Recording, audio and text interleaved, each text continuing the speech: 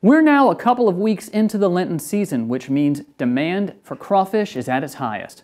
In this edition of Louisiana Farm Life, TWILA's Karl Wiggers takes us to Rapides Parish to meet a family working hard to supply you with your favorite Cajun crustaceans. Bill and Janice Cheek find themselves at home here on the water. I love water. It's something about water. For the last 35 years, they've earned their living on the water as rice and crawfish farmers. However, the Cheeks are often drawn to water for another reason: bass fishing. I grew up fishing and hunting. And in the mid-70s, I guess, was when the bass tournaments were getting pretty popular. And so I joined the local bass club and actually won the first two tournaments that I fished. This was only the beginning for the Cheeks in professional fishing. Soon Janice joined him in the boat and they continued to win together. Billy and I fished a team tournament, the UMAC Marine Circuit, and we fished the Mystery Lake Classic. This is where we won our first boat. It didn't take long before Janice began fishing in the Lady Bass Circuit. There she spent years collecting memories, fostering friendships, and of course, piling up these trophies. Janice was good. She was all-time money winner whenever she did retire from fishing in ladies fishing. Traveling the country bass fishing was a dream come true for the Cheeks.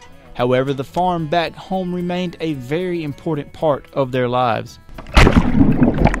In the crawfish ponds, what waits beneath the surface still lures the Cheeks in today. You never know what you've got on the end of your line. Well, you never know what's in that trap either. Lucky for crawfish lovers, the Cheeks find plenty of crawfish in those traps. More than luck, Cheeks says that it's his faith that's allowed him to stay in the industry. You do everything right that you're supposed to do, and then you do a lot of praying, and you just depend on nature to run its course and hope that it turns out in your favor. While farmers depend on nature for their crops, consumers depend on farmers, like the Cheeks, to provide the world with food, fiber, and shelter. Not only do farmers meet these global needs, but they also have a huge impact on their local economies. Everything comes back to agriculture. You look at all of the different crops that are grown, row crops, and then rice, crawfish, and the dollars that they bring into a state. It's a ton of money. The state depends on agriculture. If the weather permits, the Cheeks will finish putting out crawfish traps next week.